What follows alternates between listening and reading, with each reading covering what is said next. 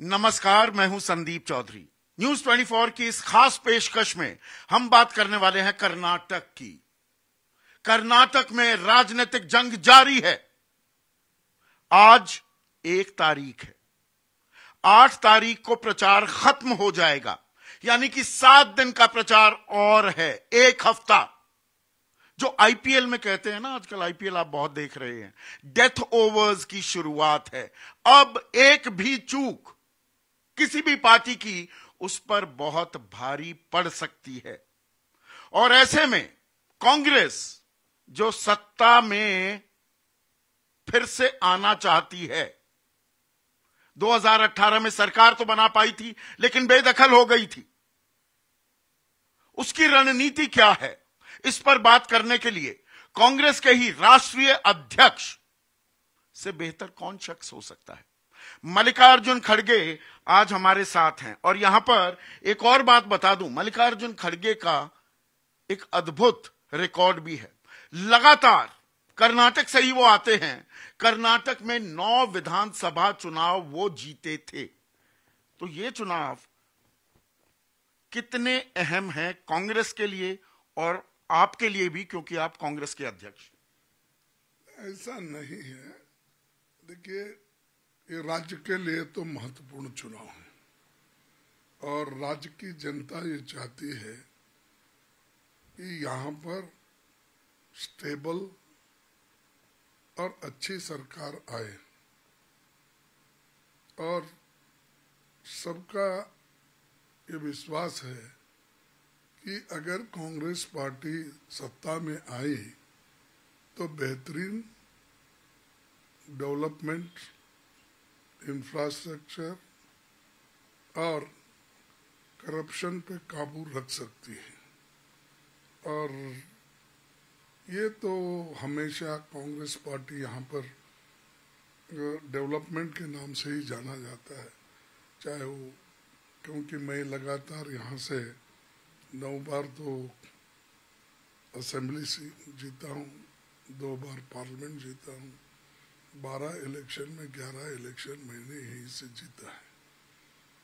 तो लोगों का हमेशा ये विश्वास रहा कि कांग्रेस पार्टी एक ऐसी पार्टी है जो एक दिशा लोगों को दे सकती है और लोगों के भलाई के या जितने भी वेलफेयर मेजर्स है वो सारे वेलफेयर मेजर्स को अपने अनुष्ठान में ला सकती है, इम्प्लीमेंट कर सकती है।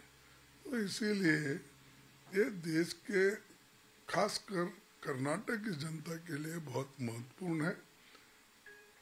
चाहे वो मैं एक प्रेसिडेंट के नाते ये मेरा कर्तव्य होता है कि जितना हो सके उतना कड़ी मेहनत करे और उसी तरीके से मैं मेहनत भी अब कर रहा हूँ जितना कर सकते हैं। तो इसमें यही मुझे लग रहा है कि कांग्रेस पार्टी की जीत होगी, जरूर होगी। ये आपके भरोसे की बात हो गई, पर जनता आप पर भरोसा क्या कर पाएगी? प्रधानमंत्री मोदी कहते हैं कि जिस पार्टी की वारंटी खत्म हो गई वो गारंटी देती घूम रही है। लोग इनकी गारंटी मानेंगे कैसे? देखो, वो उनकी खुद की वारंटी चलेगी और उनकी खुद की गारंटी भी कुछ भी नहीं। उन्होंने गारंटी दिया था 2 करोड़ नौकरी का, हुआ?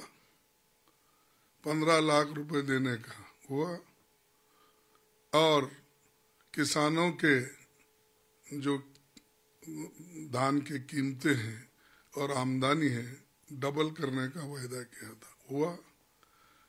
मुफ्त में सिलेंडर देने का वायदा उन्होंने किया था, हुआ?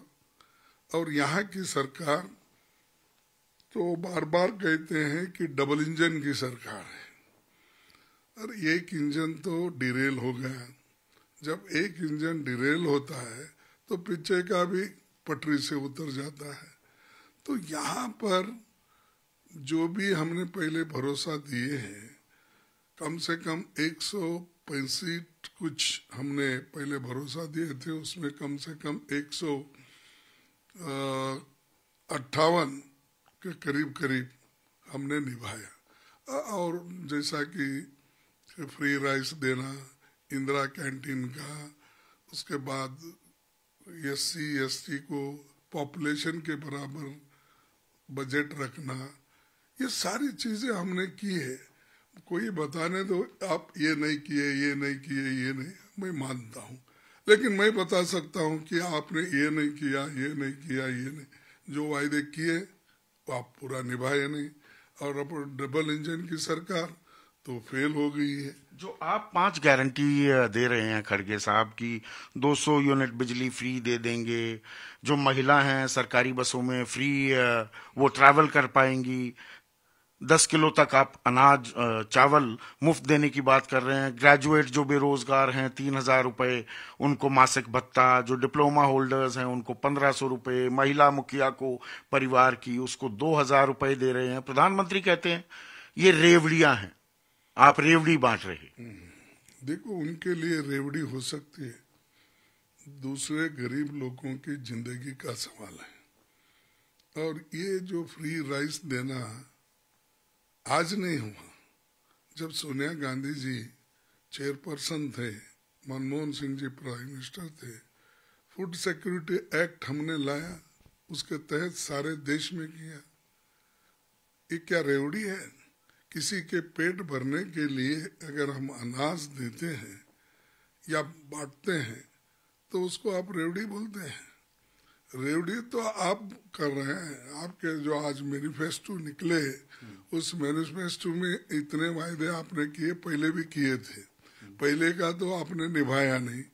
आज जो आपने बाहर निकाला अपना मैनिफेस्टो, अब वो भी आप इम्प्लीमेंट नहीं कर सकते। वो तो कह रहे हैं ये प्रजाध्वनि है, लोगों की मांग है, आधा लीटर अब नंदनी दूध, आपने नंदनी अमूल एक विवाद खड़ा करने की कोशिश की, वो गरीब परिवारों को दिया जाएगा। 3 गैस के सिलेंडर जिनका आप जिक्र कर रहे थे वो BPL परिवारों को मुफ्त में दिया जाएगा, किसानों को 10,000 रुपए तक बीज के लिए दिए जाएंगे। उन्होंने भी पिटारा पूरा खोल रखा है। देखो भाई, हमने जो पिटारा हमारा नहीं है, हम जो कहें वो करें, जो कहते हैं हम करते हैं। उन्होंने 1 सिलेंडर फ्री देने का पहले कहा था महिलाओं को, और उसके बाद उन्होंने क्या किया, अब जिस कॉमन सिलेंडर का भी कीमत पहले 410 रुपए था, आज 1,150 रुपए हो गया। तो आप बोलिए कि क्या उन्होंने अपनी बात को रखा है? फर्टिलाइजर की दाम बढ़ गई है, पेस्टिसाइड की दाम बढ़ गई है, और कहाँ किसानों की आमदनी डबल हो गई।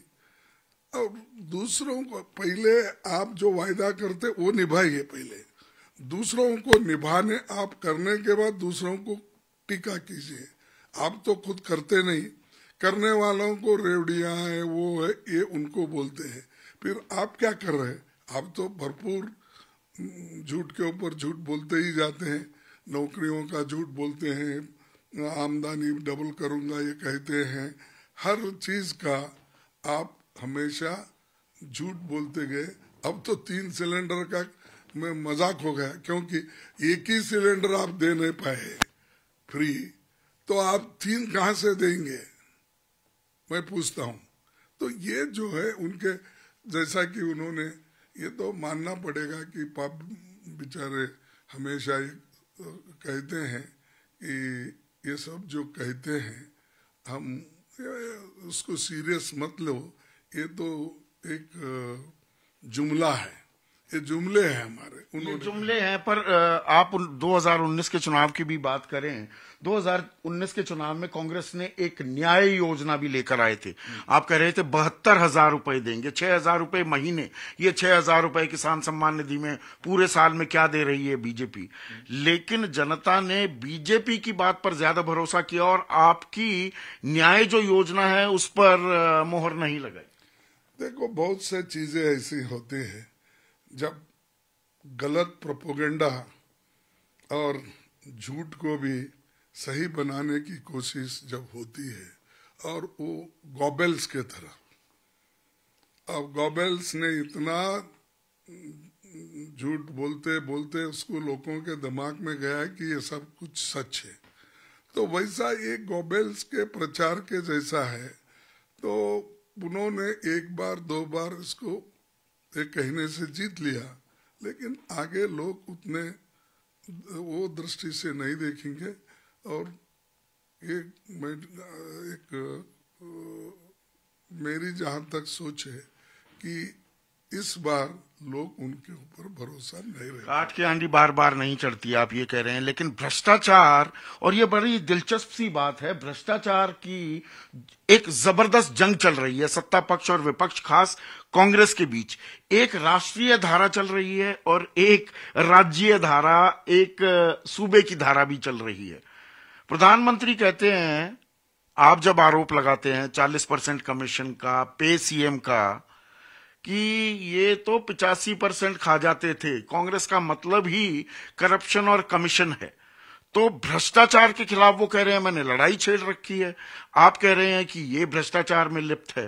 ये भ्रष्टाचार कितना बड़ा मुद्दा आप देख रहे हैं? ये भ्रष्टाचार का मुद्दा तय करेगा चुनावी नतीजे कर्नाटक के। देखो, जो भ्रष्टाचार का मुद्दा उनके सामने है, उन्होंने मानने को तैयार नहीं।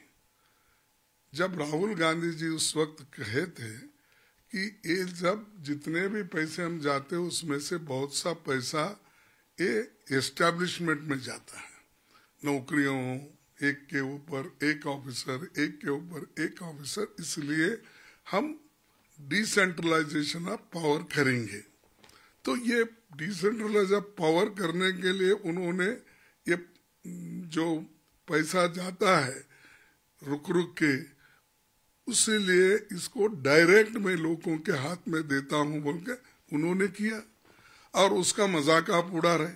लेकिन यहां पर आप जो 40% की बात कर रहे हैं, ये तो लिखा पढ़ी करके राष्ट्रपति तक यहाँ के कॉन्ट्रैक्टरों ने दिया, आपको भी दिया, प्रधानमंत्री को भी दिया, गवर्नर को दिया, लोकायुक्त को दिया। फिर आप झूठ क्यों समझ रहे हैं? अगर ये झूठ है तो एक्शन लेना था उनके ऊपर, क्यों नहीं लिए? तो हिम्मत नहीं है। और आप जो आदमी बार बार झूठ बोलता है और अपने झूठ बातों को साबित करने के लिए, सच में कन्वर्ट करने के लिए और बोलते ही जाएगा, इसमें कोई सत्य नहीं है। ये सत्य है कि 40% पैसा डेवलपमेंट का ऐसा ही खत्म हो रहा है, इसके लिए तो राइटिंग में दिया गया है। कर्नाटक के चुनाव क्या ये भी तय करेंगे खड़गे साहब कि ये भ्रष्टाचार की जो जंग चल रही है और इसके मूल में, केंद्र में जो लड़ाई है, वो अडानी समूह पर उठे सवाल हैं। मित्रता, घनिष्ठता और संसद सदस्यता का जाना राहुल गांधी के, वो सब जुड़ रहा है। तो चुनावी नतीजे क्या ये तय करेंगे जनता भ्रष्टाचार के मुद्दे पर किस पर ज्यादा विश्वास कर रही है, बीजेपी पर या कांग्रेस पर? देखिए, हम ये राष्ट्रीय मुद्दे लेकर नहीं चुनाव लड़ रहे हैं। जब 2024 की इलेक्शन होगी, चुनाव आएगा, तब हम उन मुद्दों को लेके जाएंगे। यहाँ पर हम लड़ रहे 40% वाले हैं, जो लोकल करप्शन की बात है। लोकल यहाँ पर 2,50,000 नौकरियां खाली है सरकारी, वो भर्ती किए नहीं जा रहे हैं, और अनएम्प्लॉयमेंट बढ़ रहा है, उसके तरफ स्टेट गवर्नमेंट का ध्यान नहीं है।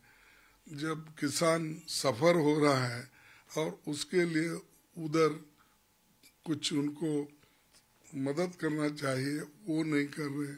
तो ये जो लोकल मुद्दे, जब SC ST के बच्चों को स्कॉलरशिप नहीं दिया जा रहा है, ये उसकी बात है। और जो SC ST के लिए पॉपुलेशन के लिहाज से जो प्रोपोर्शनेट टू द पॉपुलेशन उनका बजट यहाँ पर एक्ट के मुताबिक हम रखते हैं, दूसरे किसी स्टेट में भी नहीं है। ये सिर्फ तेलंगाना, आंध्रा और कर्नाटका, ये भी कांग्रेस की जब हुकूमत थी तेलंगाना में और आंध्रा में, वो उस वक्त की ये सो था, वो जब यूनाइटेड आंध्रा था। फिर उसके बाद हमने उसको अडॉप्ट किया, हम वो कर रहे हैं। लेकिन इन्होंने गरीबों का पैसा, SC ST का पैसा इन्होंने दूसरे तरफ डाइवर्ट कर रहे, क्योंकि इनके खजाने में पैसे नहीं है। आज बहुत सा कर्जा इन्होंने लिया है। तो ये इन मुद्दों पे हम लड़ रहे हैं। और ये आंकड़ा सॉरी नहीं, और एक हमारा है कि हमारा जो यहाँ पर GST का जो टैक्स के रूप में केंद्र को पैसा जाता है, 1 रुपए में हमको 15 पैसे मिलते हैं। तो जो जेन्युइन हमारे जो ये है, जो जेन्युइन हमारी डिमांड है, उस डिमांड को हम सरकार से पूछेंगे, और कोई भी सरकार आने दो, इन मुद्दों के ऊपर हम लड़ेंगे। और ये जो लड़ाई है, ये राज्य में जो इतना घपला चला रिक्रूटमेंट में, जैसा कि सब इंस्पेक्टर रिक्रूटमेंट में घपला, असिस्टेंट इंजीनियर के इसमें घपला, ट्रांसफर में घपला, हर चीज में जब घपला होता है, और हम लोग अब जो इंस्पेक्टर, जो पुलिस लोग रिक्रूटमेंट में घपले किए, वो अभी कम से कम 20-25 ऑफिसर्स जेल में हैं। जब वो जेल में है तो इसका तो ये तो साबित हुआ ना कि इतने लोग जब जेल में जाते हैं तो ये सब किए हैं, इसीलिए घोटाले किए जा रहे हैं।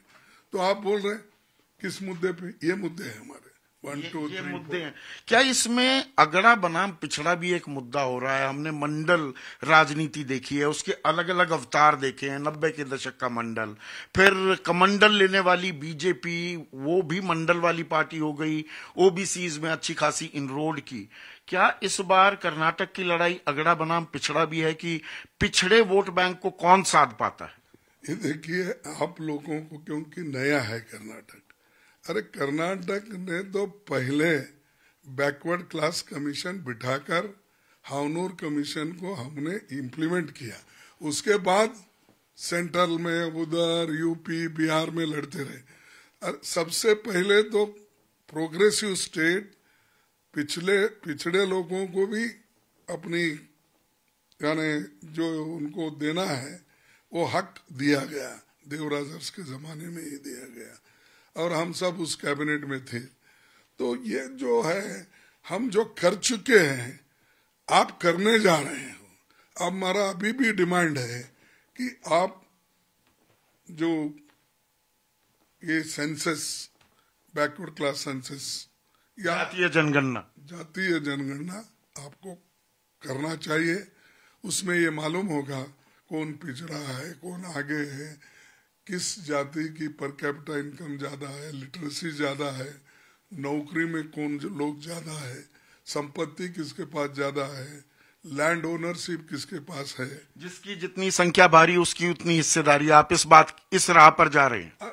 नहीं, वो जब आपको किसी समाज को अगर आगे लाना है तो उसको कुछ ना कुछ मजबूती आप देना पड़ेगा। जब बगैर मजबूती दिया आप कुछ कर नहीं सकते। इसीलिए बाबा साहब अम्बेडकर ने रिजर्वेशन क्यों मांगा?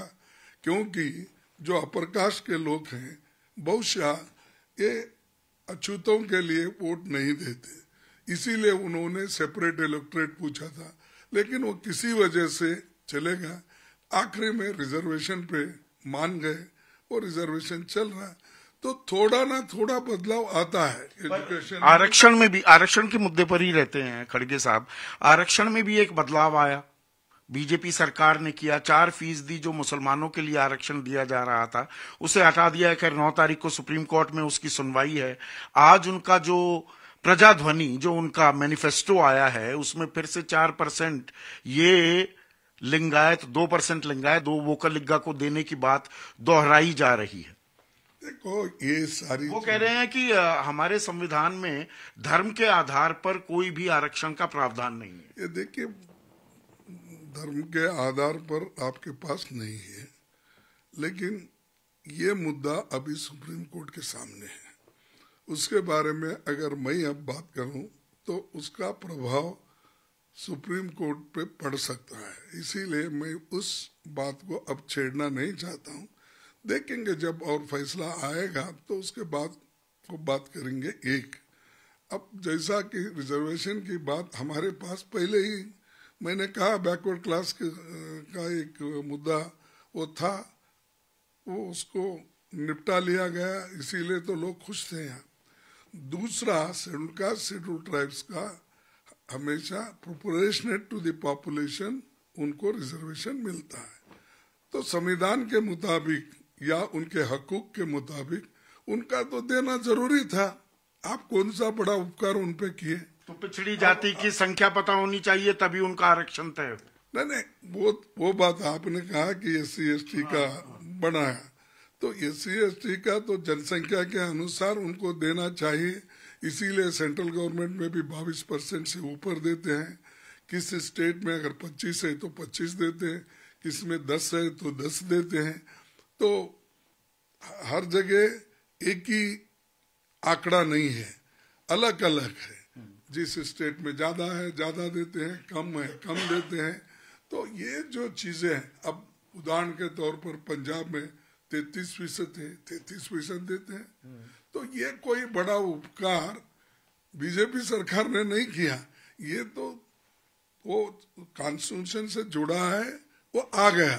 अब बाकी के जो अदर कम्युनिटीज को क्या देना वो सुप्रीम कोर्ट में पेंडिंग है, तो जरूर उसका देख लेंगे। एक और बात जो बीजेपी ने अपने आज घोषणा पत्र में कही वो है समान नागरिक संहिता कि UCC लागू करेंगे और NRC किया जाएगा, एक नेशनल रजिस्टर फॉर सिटीजन्स वो मेंटेन किया जाएगा कर्नाटक में, ताकि आतंकवाद पर फिरका परस्त ताकतों पर रोक लगाई जा सके, नकेल लगाई जा सके। देखो यहाँ पर तो फिरका परस्ती नहीं था पहले, अब आजादी के बाद यहाँ के लोग सुकून से रहते थे। अब ये जो ताकत RSS और बीजेपी ये फिरका परस्ती या जो कम्युनिटीज में डिवीजन करने का और लोगों में रिलीजन में बंटवारा करने का, ये जो काम ये कर रहे हैं अपने वोटों के लिए ये कर रहे हैं और पोलराइज करने के लिए ये कर रहे हैं। इसीलिए पोलराइजेशन करके अगर आप वोट लेना चाहते हो और समाज को तोड़ना चाहते हो तो ये अच्छी बात नहीं है।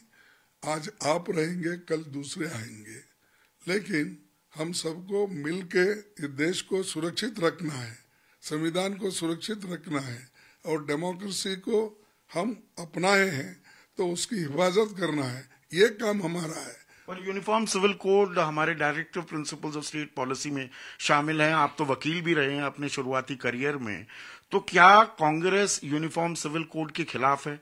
वो बांटता है क्या समाज को? दरअसल ये देखिए, इसकी बात अब नहीं करता क्योंकि अब तो उनका इलेक्शन मैनिफेस्टो आया है। इसके बाद में इस पर हम सब मिलके चर्चा करेंगे और डेफिनेटली देखिए, हम मुश्किल से मुश्किल काम भी आसानी से करें। जैसा कि हिंदू कोड बिल, बाबा साहब अम्बेडकर ने हिंदू कोड बिल जब लाया था उस वक्त हमारे कांग्रेस पार्टी में ही डिवीजन था, फिर भी पंडित जवाहरलाल नेहरू जी बड़ी होशियारी के साथ और बड़े अपना तजुर्बा पूरा उन्होंने इस्तेमाल करके वो हिंदू कोड बिल 4 भागों में अलग अलग पास करके दिया, तो पास तो हो गए ना। तो ये जो है चीज कांग्रेस ही कर सकती है सबको लेके। अब ये बात ये है कि इनका एजेंडा अलग रहता है, ये इलेक्शन के वक्त हर एक नए एजेंडा ला के लोगों को गुमराह करते हैं। तो देखेंगे आप उसके बाद में क्या करना कैसा करेंगे हम देख लेंगे। कांग्रेस ही समझदारी के साथ लोगों को साथ ला सकती है, चीजें करवा सकती है। क्या विपक्ष का महागठबंधन आखिरकार कोई शक्ल अख्तियार कर पाएगा? कुछ पार्टियों को दरअसल कांग्रेस से और कांग्रेस ही धुरी क्यों बने विपक्षी एकता की, उसको लेकर दिक्कतें चल रही है। देखिए, वो तो हम बाद में छुड़ा लेंगे, पहले हमारा कंसंट्रेशन इधर है, कर्नाटक के तरफ है। अब जब हम दक्षिण में हैं तो दक्षिण के इलेक्शन, कर्नाटक के इलेक्शन, जब उत्तर के तरफ बढ़ेंगे तब देखेंगे क्या करना क्या नहीं। वो 2024 के पहले हम उसके ऊपर सब मिलके सोचेंगे। 2024 के फाइनल का ये सेमीफाइनल की शुरुआत है दरअसल, और यहाँ आपकी परफॉर्मेंस तय करेगी कि महागठबंधन विपक्ष का क्या शक्ल लेता है। नहीं, ये सेमीफाइनल का नहीं है, ये तो आईपीएल का है। ये तो जब टेस्ट हो जाएगा, टेस्ट मैचों में असलियत हमेशा मालूम होता है, और टेस्ट मैच ऐसे होते हैं कि खिलाड़ियां कितने देर तक अब ग्राउंड पे टिकते हैं, और 5-5 दिन का खेल रहता है। वो 5 दिन के खेल में कौन कितना खेलता है वो मालूम होता है। देखेंगे अब आगे की बात। पर अभी आजकल आईपीएल का मौसम जो चल रहा है, आईपीएल में एक वो रूल भी है, नो बॉल दो तो फ्री हिट मिलती है। आपने प्रधानमंत्री नरेंद्र मोदी को जहरीला सांप कहकर क्या वो नो बॉल डाल दी, फ्री हिट दे दी है? क्योंकि वो मामला आपकी सफाई के बावजूद खड़गे साहब उसको लपका हुआ है। प्रधानमंत्री मोदी ने जी मैं तो शिव जी के गले में लटका हुआ वो सांप हूं, और देश की जनता की मैं सेवा और सुरक्षा करता रहूंगा।